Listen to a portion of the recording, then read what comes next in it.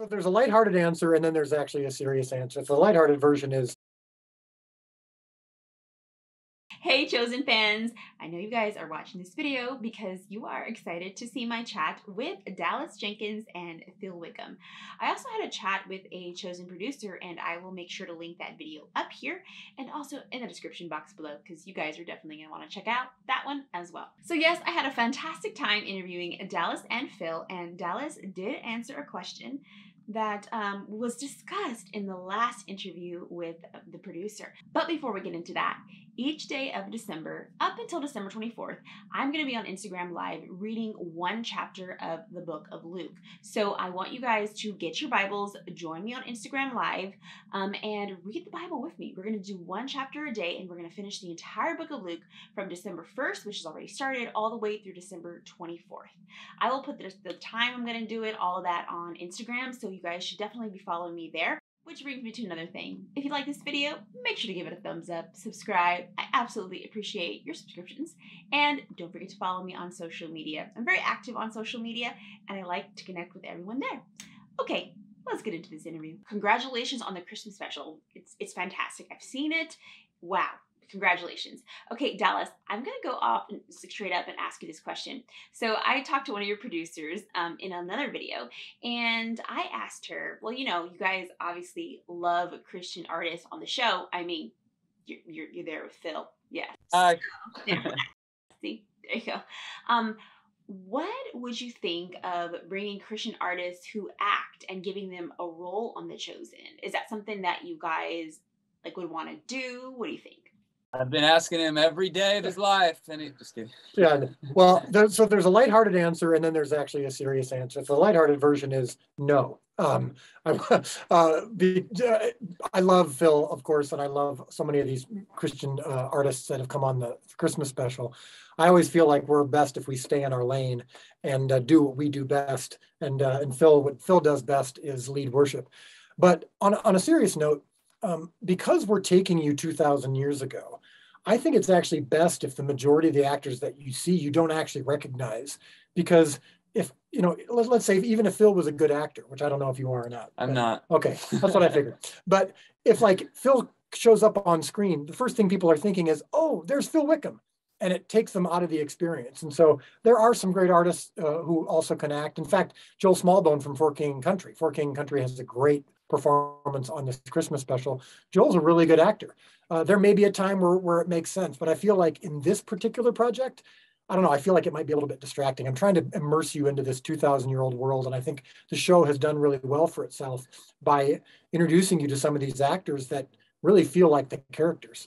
So the audience has been split, and actually what you said makes a lot of sense. It keeps the show centered around Christ and his disciples and the story of Jesus, which it's the most important thing, and we love that. So, okay, I understand. The truth is the show is loved by people all over the world, and honestly, even atheists. But you know, there are some people, atheist, agnostic, or people who were in the church but really didn't understand the story of the gospel, who may see the show and may be like, I don't think I want to watch. What would you tell them to convince them that, hey, just come and see? Let me see what I did there. Yeah, come and see. Check it out. Like, what would you tell them? Well, I'll let Phil actually answer that because you're a viewer. You came across the show, and you, like many other people, were a little hesitant the first time because you thought it might not be very good. But I think agnostics, atheists, people who've been burned by church have a similar fear, whether it might not be because they think it's going to be cheesy, but just because they just don't know that it's for them. Yeah, well, I was hesitant to watch it because I personally have a faith in God. I have faith in Jesus. I believe in him. And so, and I've seen so many pieces of media over the years where I've thought, man, I wish that was a little bit better. I wish it wasn't as cheesy. And so that's why I was hesitant to press play on this thing, because I just hoped so I hope to God that it was great, you know. And when I watched that first episode, I remember getting watery eyes at that last moment when Jesus comes on the scene, and I just thought this is a special thing. God's in this, and whoever's making this is excellent what they do. And later on, I got to meet Dallas, and I'm still a huge fan of the show. So being invited into this Christmas special has been an amazing honor. But as far as telling other people about it, well, I would say that the existence of a person of Jesus is undeniable. Right. It's just what are you going to do with him? What are you going to believe? He either lied about who he was. He's either crazy, or it's all true, you know. And you got to, everybody, if they pose the question, they can ignore it, but if they're asked the question, it's one of those three things. And I love how The Chosen, it's not a film, it's not a show that's built to preach at people. It's a show that's created to portray a true story. And so as you take in the person of Jesus and you digest the light that they shine on the person of Jesus and the story of Jesus, it leaves you with the question, what am I going to do with this? And what am I going to believe of this person? And that's why I think it's accessible to anybody, because this is history. And this is a beautiful portrayal of this history. And so I would say for anybody, for any walk of life, this isn't a religious art piece. Yeah. It's a beautiful art-filled historical account. And I don't have to be Jewish to appreciate Schindler's List, for example. Like, I'm still able, even though that immerses you into this experience of a religious experience, a cultural experience, even as someone who's not Jewish, I could still appreciate that. I think that's what we're experiencing with The Chosen, is people all over the world telling us, we'll hear from people saying, I'm not a churchgoer or a believer myself. I just enjoy watching this immersive experience in the first century.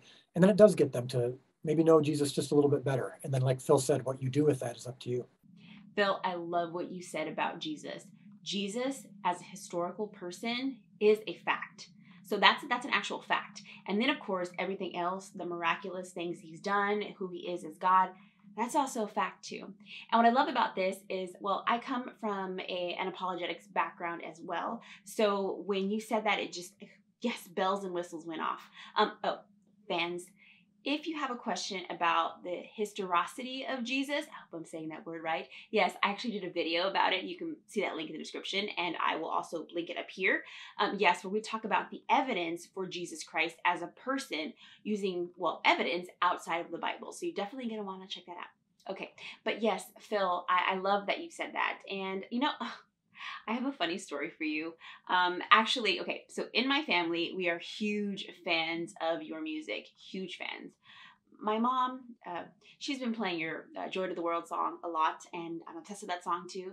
And I love Battle Belongs. I mean, we love your music in this family. Well, I used to live in California, and I used to attend Greg Laurie's church. Well, you know, you sing there, and you're one of their worship leaders. Well, my aunt came to visit me, and you were performing that day. You were leading worship, and you started singing one of your songs, and she was like, oh my gosh, Brittany, I love that artist. I gotta Shazam it. I gotta see who this is. And I said, that's him. That's the singer. And he's singing his song. Yeah, I love that. I just love the image of her, like, just lifting up her phone, Shazamming in the middle of worship, just like, who is this artist? That's amazing. Tell her I say hi.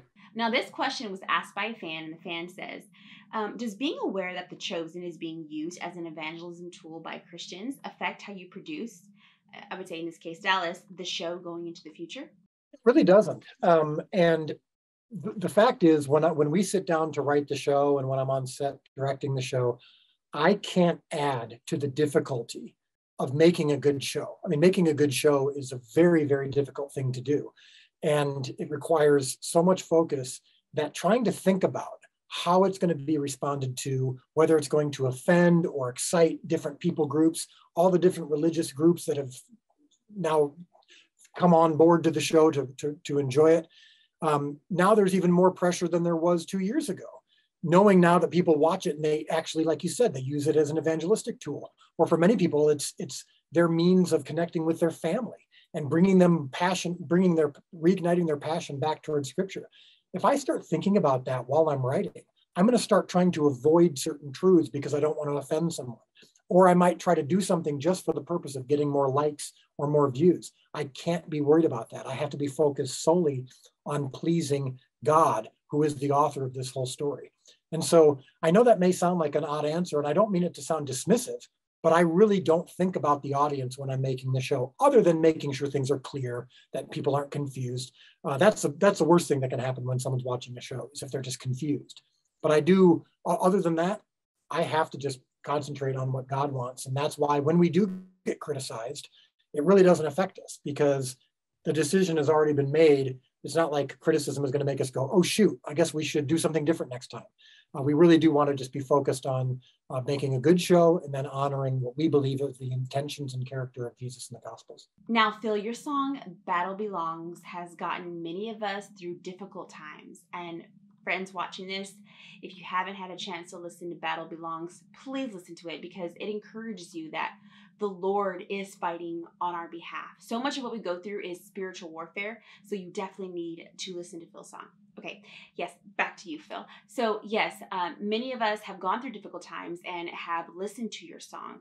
What words of encouragement would you give to someone who has either lost a loved one or they're waiting for news, or they've got news already that is probably not the best? Maybe some of those people grew up in the church and they know Jesus died and rose again for them, and they know the Christmas story that he was born in a manger, and they know that God is good and that he loves them. And maybe watching a show like The Chosen, as good as it is, especially the Christmas special, what if it just like gives them a certain feeling that when they watch it, they think of death, that even if they want to go to heaven, they probably just don't want to go right now. What words of encouragement could you give them to encourage them to, yes, watch The Chosen. It is good for your soul. And this Christmas special will uplift you during this time. Christmas definitely, it carries a lot of emotion for each one of us. A lot of memories growing up, a lot of memories now. And we understand that very, very well. What I love about the Christmas story, when we get Santa out of it and big box stores out of it, when we get back to what are we actually celebrating here, and the Chosen Christmas special portrays it so well, is this incredibly humble moment where Joseph, it doesn't say this in the scripture, but they portray it in a beautiful way. Joseph even like has to shovel out manure out of the stable so Mary has a place to sit down. And this is the way that the God of the universe chose to come into this world. And even the people that were present at his birth, he didn't say, go find the rich people, go find the popular people and the kings. He said, angels, go to those shepherds, some low-class people, and tell them to come. That's who I'm welcoming in. And in every story about Jesus, we see a God who doesn't say, bow to me for I'm holy and you're not. You see a God who says, come to me, all you who are weary and tired, and I will give you rest. You see a God who touches the ones that no one else would touch, who hangs out the ones that no one else would hang out with. The God that we celebrate at Christmas is not the God that we always think we experience at church. The God we celebrate at Christmas is a humble God that knows each one of us and accepts each one of us and forgives each one of us and has come to meet us right where we're at.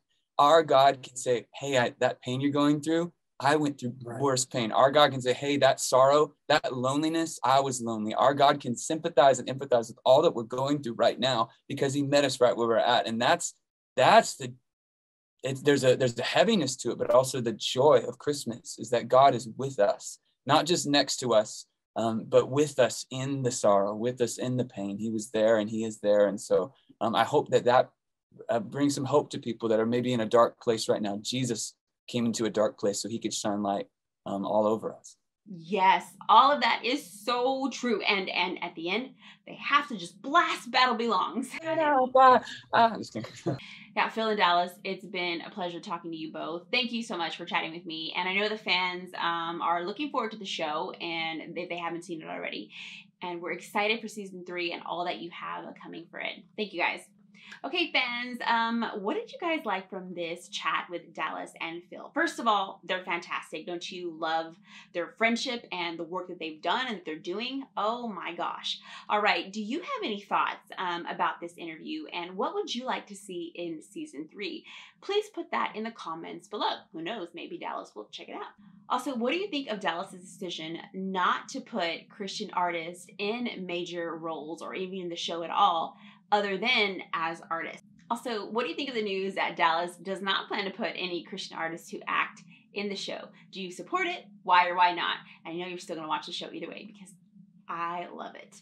Yeah, I love the show, and I actually do agree with his opinion now. As much as I would like to see a Christian artist I love in a role, I agree with you, Dallas. Okay?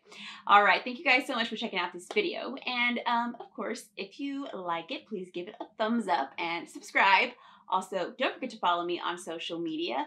It's pretty much at Brittany Valadez and everywhere except for some places, so I'll put that in the description box below. And of course, don't forget to check out my website, bravelydaily.com. Until next time, I'm Brittany Valadez for bravelydaily.com. God bless, and I'll see you in the next one. to the world.